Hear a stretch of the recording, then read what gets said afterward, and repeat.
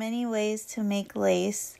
Today I'm going to try to emulate the bobbin lace technique, which is used in this antique piece of lace. These are the materials I needed. I made a giant pin cushion for making lace, so I just used sawdust and some fabric for that.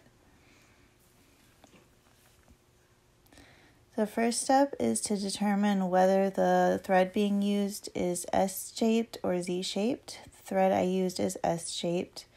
You have to wind this S-shaped thread counterclockwise in order to maintain the integrity of the thread. If it were Z-shaped, you would wind it clockwise.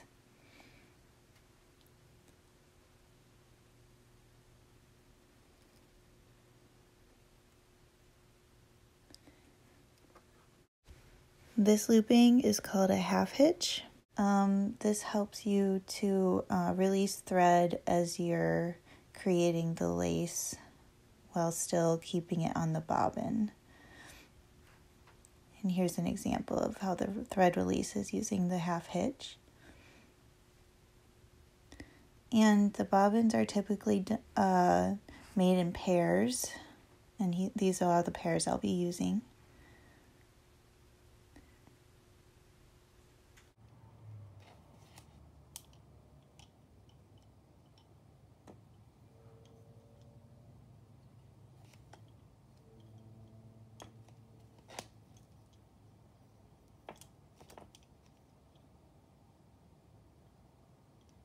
And this is, I've gotten pretty far in the pattern here.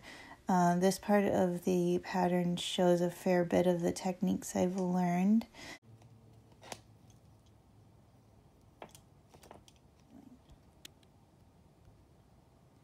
Here I'm twisting the green threads, and then I am intersecting them with the red threads. This is using a half stitch, which is made of what's called crosses and twists, which is pretty much the main movements you'll need to know when you're creating bobbin lace.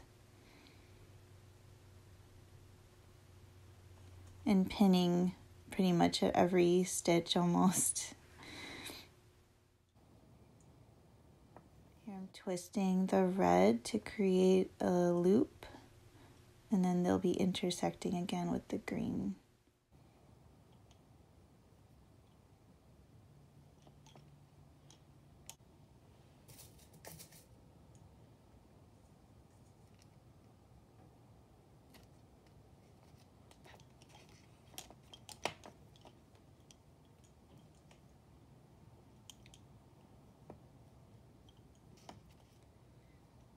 A scalloped lace like this, or any fancy laces that have kind of one plain edge and one edge that's fancier or scalloped or designed, the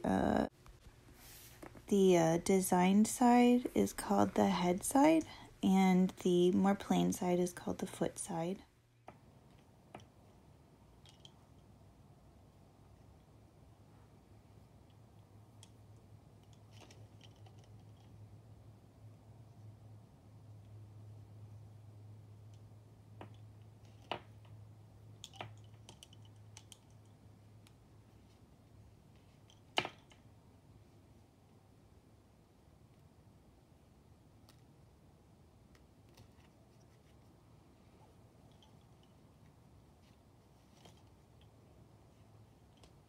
And here I'll be joining the two red sets together using half stitches again.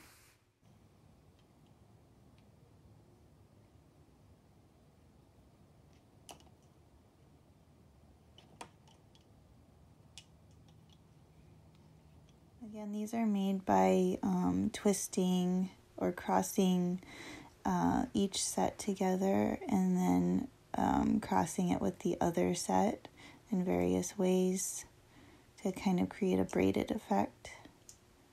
And then you keep doing the stitches to follow the pattern.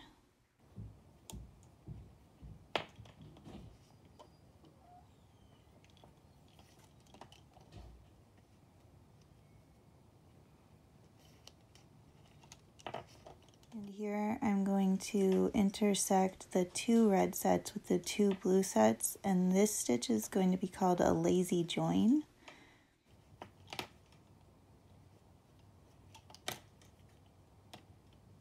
And that's how you intersect 4 or more sets of thread together.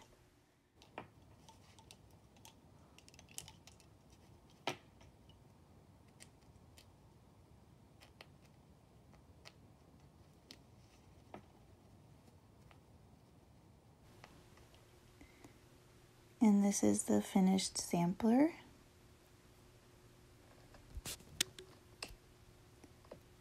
And I hope you enjoyed the bobbin lace making process.